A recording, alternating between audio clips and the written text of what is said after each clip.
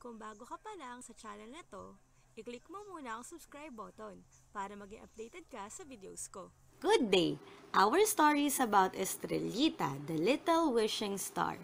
It's a story and illustrations by May Tobias Papa, published by Adarna House. Let's start! Estrellita wanted to be a wishing star.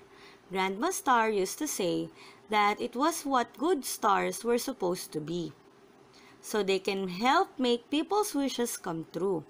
And so Estrellita badly wanted to be a wishing star. But she was always late. All day long, she loved to chase fat and fluffy clouds across the sky. And so when she came out at night, she would always be tired. By then, all the other stars were already out and shining brightly, while all the people had already gone to sleep. Noel wanted a wishing star. Somebody told him that wishing stars made wishes come true. There was something really important he wanted to wish for, something that seemed impossible. So he decided he needed a wishing star badly. But it seemed he could never find one for himself. Night after night, his eyes scanned the skies, looking for that special star. He had no idea what it looked like. The stars all looked the same to him. Still, patiently, he waited and watched out for his wishing star. Estrellita was an orphan. She wanted to be a wishing star. Noel was an orphan. He wanted to have a wishing star. She saw him first. Right away, she wanted to be his wishing star. She thought he had the saddest pair of eyes she had ever seen. Not that she had already seen that many. So, the following night, she came out early. It took a lot of effort, but Estrellita felt happy. For the first time in her life, she wasn't late. But pretty soon, all the other stars started coming out, and they were all brighter than Estrellita.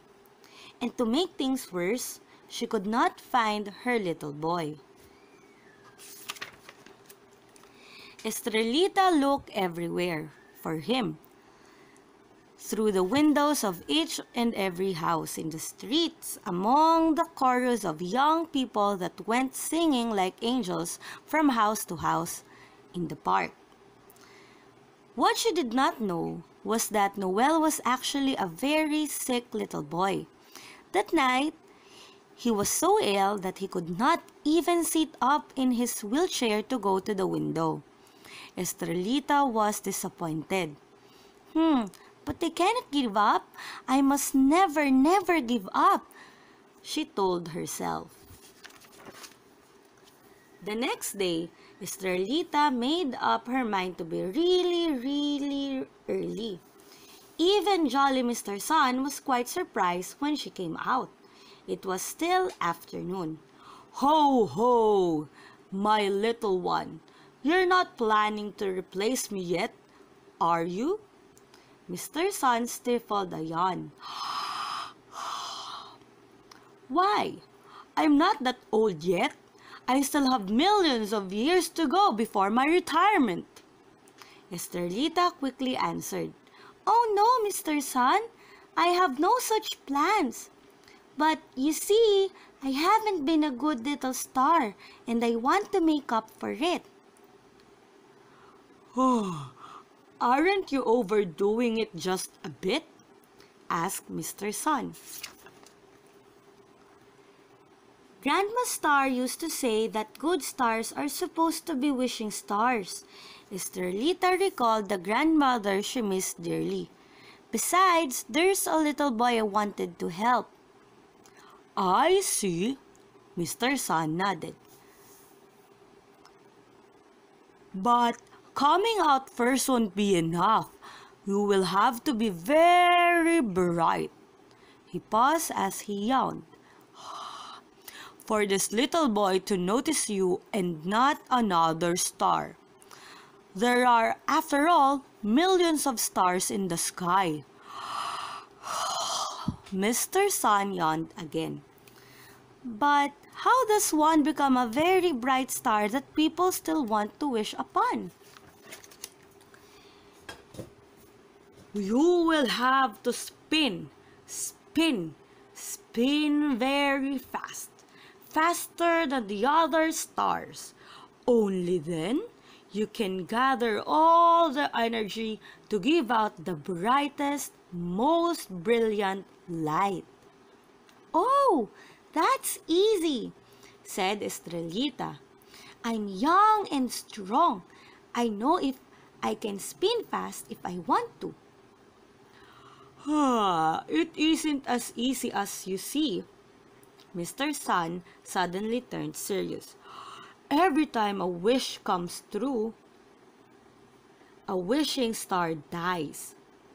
An ache formed somewhere in Mr. Sun's middle for his little friend. But soon it was night, time for him to go. Goodbye, my little one, he said. Then he was gone. Every time a wish comes true, a wishing star dies. Was that how Grandma Star died? And Papa and Mama Star? And Grandpa Star? Did they give out all the light they have within them to become wishing stars? She was all alone in the sky that was just beginning to grow dark. There was no one she could ask except the shy, silent moon.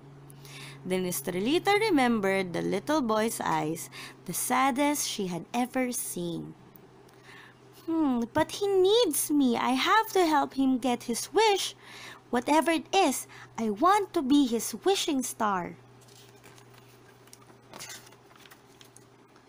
Estrellita spun fast with all her might, gathering up fantastic storms of radiant energy and luminous sparks of light, creating swirls of magnificent brilliance around her, until she shone the brightest entire night sky, only now beginning to be filled with millions of other stars.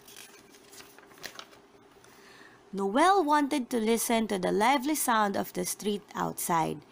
He was too sick to sit up in his wheelchair, so the nurses set up his bed near the window. He looked up at the night sky and remembered his wish. Then the first star of the night, the brightest he had ever seen in his life, appeared. Oh, bright, bright star, that very first star I see, make good, make true the wish you grant to me. He took a deep breath and made his wish. I wish to see my mother. The bright star in the sky grew even more brilliant as Noel completed his wish. He had to close his eyes so they would not hurt from the fantastic light. Finally, he fell asleep.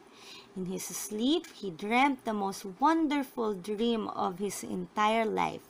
He dreamt of the mother he had never seen. There was much cause for rejoicing in the hospital the next day. It was Christmas morning, the birthday of the long-wished-for baby Jesus, who was born under a very bright star thousands of years ago. Not only that, Noel discovered, to the surprise of the doctor and the nurses, that he was suddenly well and could walk. In his heart the sweet face of his dear mother glowed warmly and brightly. It was like the memory he promised to keep forever of the brilliant star that made his one special wish come true on Christmas Eve. And that's the end of our story. Goodbye!